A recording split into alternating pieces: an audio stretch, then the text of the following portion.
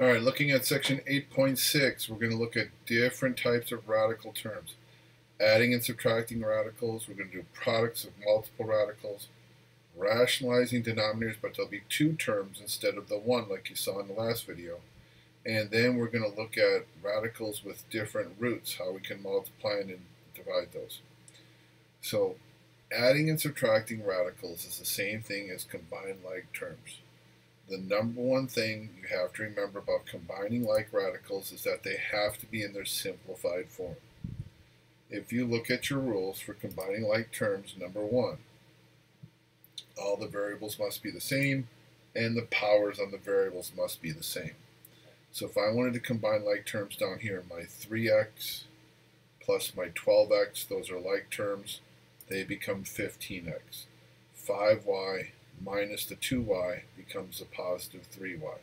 My constant negative 3 plus my 7 is a positive 4.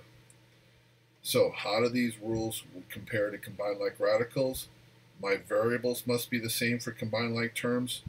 My radicands, that's the value on the inside or the expression inside the radicals, must be the same. What are the powers on your variables? It's going to be the roots of the radicands must be the same. So down here I have 4 square root symbols. They all have the same root, but notice all of the inside numbers are different. I can't combine them together. So here's where it says you have to write it in simplified form. So 2 times the square root of 3. I can't get any simpler than just the square root of 3, and I can't get any simpler than the square root of 5. So the first thing I'm going to do is I'm going to say, look, the 3 and the 5 must be leftovers to the 48 and the 180. Well, 48 is not divisible by 5, so I'm thinking the 3 here. So I take the 48, divide it by 3, it's 16. Okay, 16, square root of 16 is going to be a 4 with the square root of 3 left over. 180 divided by 5 is 36. Great. The square root of 36 will be 6. So this radical becomes 6, square root of 36 is 6, with the 5 left over. Drop down plus 2 square root of 3, drop down minus 3 square root of 5. Square root of 16 is 4, square root of 3 left over inside the square root. Now, these two terms here are alike. 6 times the square root of 5 minus 3 square root of 5. The square root of 5s are the same, so combine the two coefficients. 6 minus 3 is 3. 3 square root of 5. Positive 2 square root of 3 plus 4 square root of 3. Square root of 3's are the same.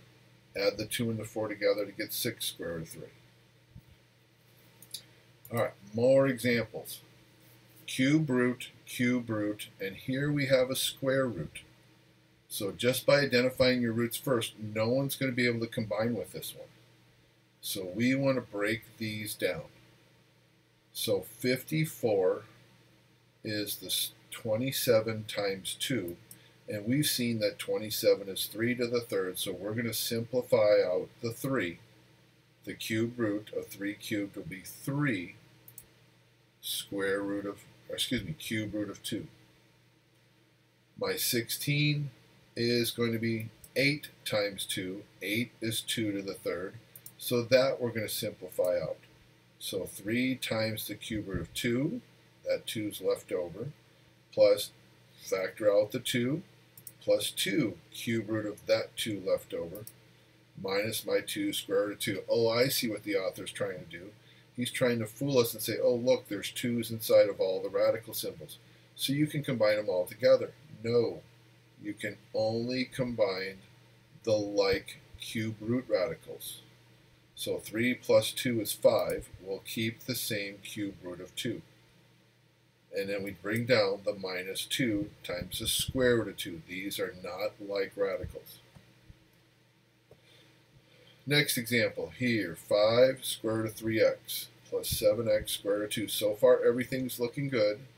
Minus 3x square root of 2 plus 12 can be broken down.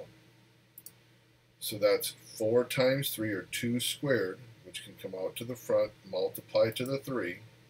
That's going to be 6 square root of 3x. Okay, identify like terms.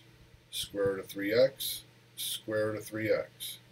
5 plus 6, 11, square root of 3x. Here we have 7, then x square root of 2, and another x square root of 2. So 7 minus 3 is 4x square root of 2. So there it's simplified. Cannot combine these two together. They're not the same on the inside. Next example, holy cow, a lot of things to simplify here. So breaking down the first one, cube root goes into rule. 3 goes into 4 once with 1x left over. 3 goes into 8 twice with 2 left over. So this is my leftover on that cube root. The next term, 6x. Okay, we can break down the 16 as 2 to the 4th. And then we have y to the 5th. So we're going to be able to take out a 2, because that's 8 times 2. The cube root of 8 is 2 times the 6, 12. 3 goes into 5 once with the y squared left over. Okay, these are not like terms so far. xy squared, xy to the 1st. 2xy squared, 2y squared, missing an x. Then we have the cube root of 2x to the 7th. 3 goes into 7 twice. So we'll bring out an x squared with 1x left over. Again, none of these are like terms or like radicals. So that's my simplified final answer for this one right here.